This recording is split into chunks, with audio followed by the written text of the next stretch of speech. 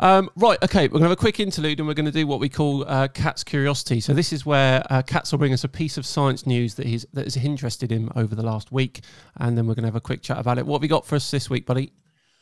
Well, this week I've got something that I noticed a headline on the news, BBC, or the big old BBC News science section about hurricanes and how they were named. And you know what? I think people in America might be really familiar with this, but to me it was new. It shocked me, so I'm gonna share this with you. Okay. Were you aware that when the hurricane season approaches, that the names of the hurricanes for each year are already predetermined? Did you know that? I didn't. I didn't know that. I thought it was alphabet and they pick it when it comes.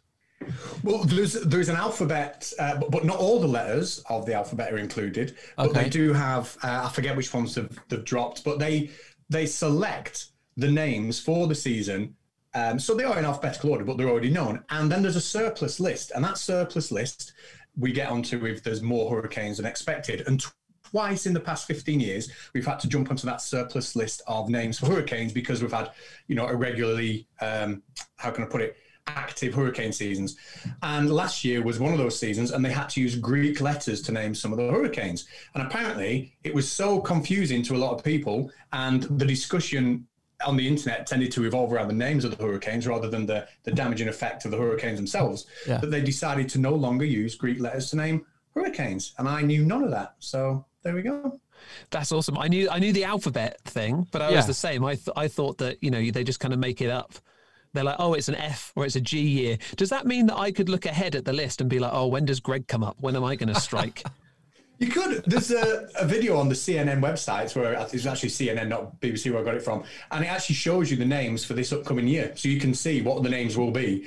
But I don't think Greg was on, but maybe if I drop him an email, I'll see what I can do. I don't know.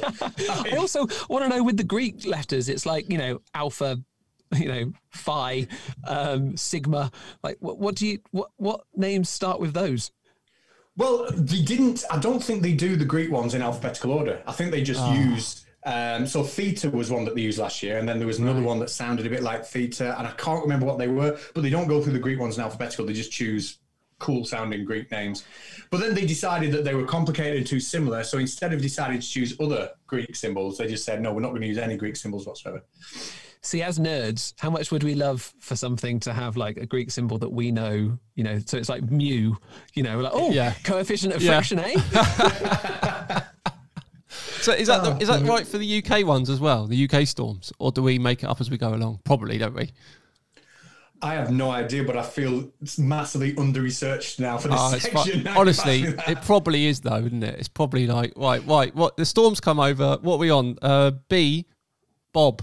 There we go. Yeah. It's Hurricane Bob. Put it out to the news. It's Hurricane Bob. It's a Storm Bob. It's not a hurricane, is it? Storm Bob. It's the UK. It'd be like Keith. Storm Keith. Storm Keith. Oh. I feel like a Storm Keith would do a lot of damage. I don't know if that...